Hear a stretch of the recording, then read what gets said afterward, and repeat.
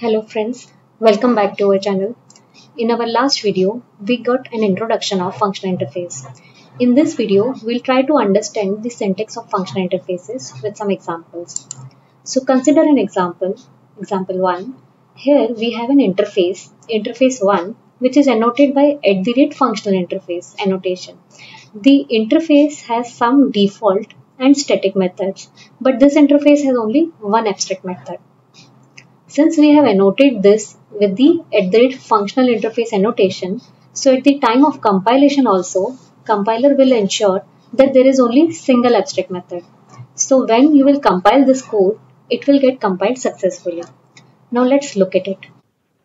So here we have an interface 1 which is annotated by @functional interface and which has only one abstract method. Now let's compile this code.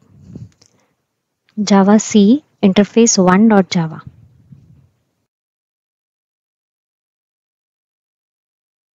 Consider example 2. Here we have an interface called interface 2, which is annotated by @functional interface annotation. Notice that the interface has more than one abstract method. Since we have used @functional interface annotation, at the time of compilation, compiler will also ensure that there is single abstract method.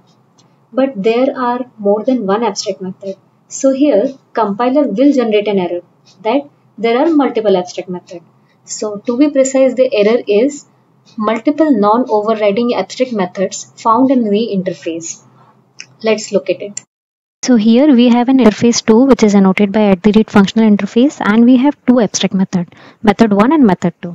So let's compile this code. Java C interface 2.java. Now you can see that you will get an error message, unexpected functional interface annotation. And interface 2 is not a functional interface, multiple non-overriding abstract method found in the interface. Consider another example. Here we have an interface 3, which is annotated by @functional interface annotation.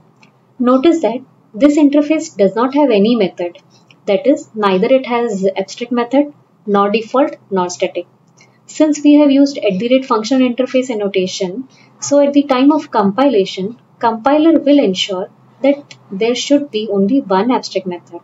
But since there are no abstract method, so here compiler will generate an error, that is, no abstract method found in the interface. So let's look at it. So here we have an interface 3 which does not contain any method and it is annotated by @functional interface.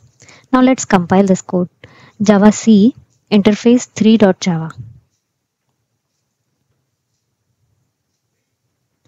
Now you can see again we are getting a compilation error. Unexpected @functional interface annotation and interface 3 is not a functional interface. No abstract method found in the interface 3. So this was it for today. In this video, we covered the syntax of functional interfaces along with some of the examples. In our upcoming video, we'll see some of the scenarios of functional interfaces in case of inheritance. So we'll meet in another video.